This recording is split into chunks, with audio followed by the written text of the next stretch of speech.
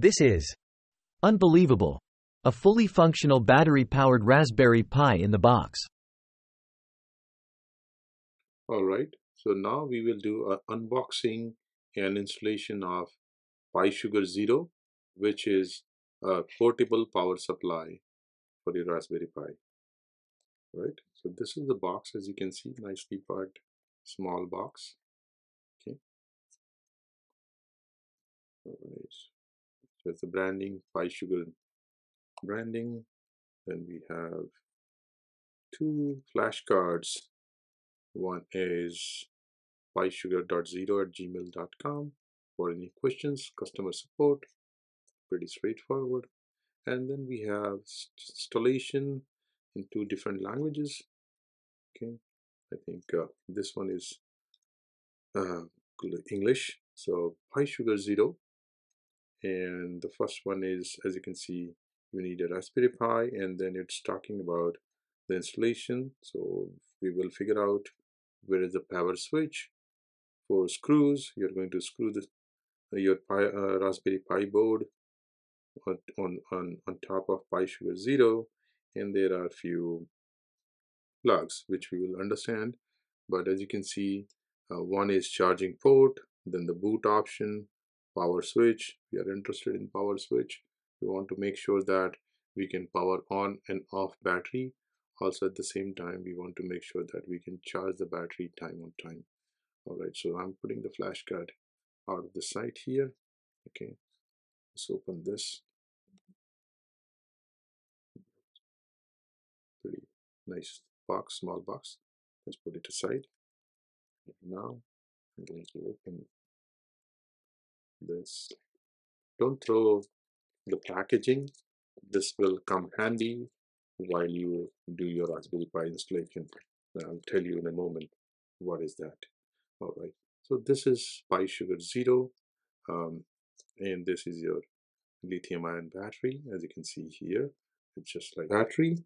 And this is the board, which, let me open it once for you. As you can see, real up and close. Okay, we have the battery connected to the board, which will eventually have same type of GPIO slots and etc. And this will work as power supply. Okay, the thing, I don't think you need to open it up pretty often once it is set. The thing to note is you need to understand these connectors, the copper connectors. They will sit on top of GPIO. And let's refresh our GPIO connections if you are missing them. And this is the GPIO board looks like. So starting from port number 1, 2, okay, let me see if, yeah, 1 all the way to 40. And as you can see, 1 is 3.3 volt, 2 is 5 volt, and then we have a couple of ground connections, 5 volt connections. And this is exactly where you see the copper pins, right? So this start from 2, 4, 6. So we don't have 1, but we have 2, and these are going to sit on top of the respective GPIO. Rest are empty, right? They will be used to supply power. Okay. As you can see, there are 4 screws coming with this. We will use this screw to connect to our Raspberry Pi. At this time, we are ready. So this is all comes in the box. Basically, as you can see, the box, power battery and the connector plate. All right, and now you know how the copper connector looks like. What else we will need for the installation? We will need a set of screwdriver.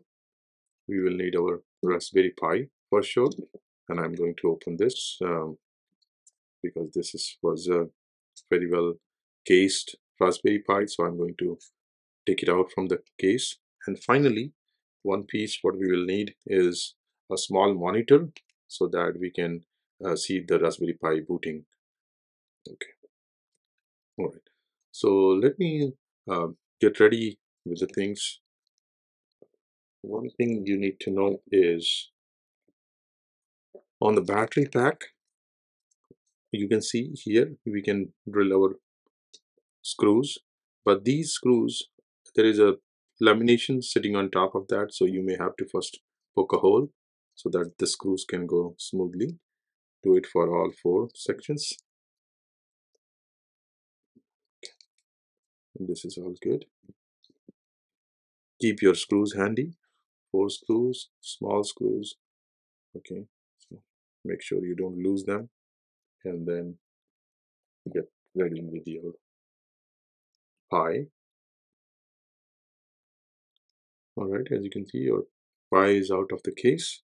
And just to reiterate, the pie numbering, GPIO numbering starts from this side where we have the camera slot from 1 all the way to 40. And this is how our battery is also aligned. So if you keep it horizontal like this, then 1 towards the 40 where we have no pins, right? What you have to do, you have to just align it on top of this like this and make sure you are able to screw them, all 4 of them. Don't screw it too hard at the very first because otherwise it will be hard to align the rest of the 3. You can see this is very well aligned right now. As you can see, the black screw is fitting snugly on top of this, and I'm going to continue doing the 3 of them. Yeah. Okay, we have finished putting the screw, and now Raspberry Pi board is sitting tightly on top of the battery pack. Here in battery pack, you need to see some of the buttons. So this is the USB-C charger, USB-C charger, which will be used to charge the battery.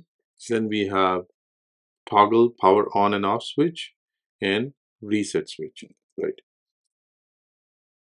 So now we are ready to power on the battery. Before we power on the battery, let's connect to the monitor so that we can see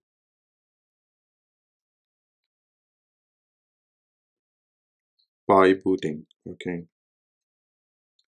you have to make sure that you connect the board properly, otherwise you can burn your somewhat expensive Raspberry Pi.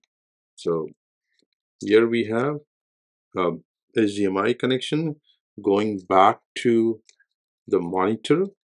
Okay, and about the clutter here, but you can see we have the monitor in place. And now I'm going to um, lift the battery and just toggle the switch. I think this is not very conveniently located for sure, because once you connect your HDMI, the battery toggle is sitting just behind that, and it's very difficult to handle. But now I think we are good. So let's go ahead and power it on. Okay, voila. You can see we have power, and here you go. You can see Raspberry Pi booting because we already have the chip. You can see the lights on the board. Here you go. Welcome to Raspberry Pi desktop, and it is going to boot. All right. So at this point of time, we have no power connection, and it is running Raspberry Pi running from the battery pack itself. It can work as a UPS if I connect the power to the battery and let the Raspberry Pi continue working, but that's not actually the purpose. The purpose is to take this board along with the battery anywhere we want, right? So let's disconnect, and you need to be very careful while you're touching the board, because the electric stat you may destroy it. So let's put the monitor aside. But what you can do at this point of time, if you are doing some kind of experiment, then you can take this Pi in this small as in this box, connect maybe a camera, use a GPS chip, velocity tracker, anything, and you can take it along with you on hiking, on on a trail, anywhere, so that you don't have any power requirement. I'm going to test how the full charge battery, how much time it's going to run uninterrupted, and I'll post the results in the comment section. But so far, it is working really, really nice, and I'm very impressed. So thank you.